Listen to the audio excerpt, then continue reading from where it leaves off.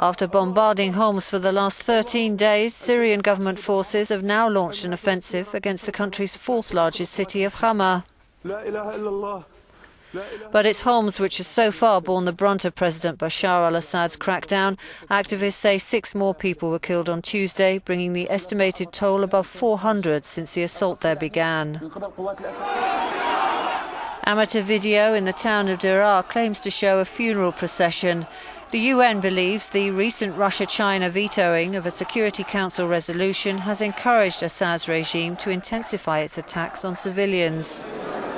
The UN's General Assembly intends to vote on its own resolution on Thursday, which will strongly condemn human rights violations and back an Arab League plan aimed at ending the 11-month conflict.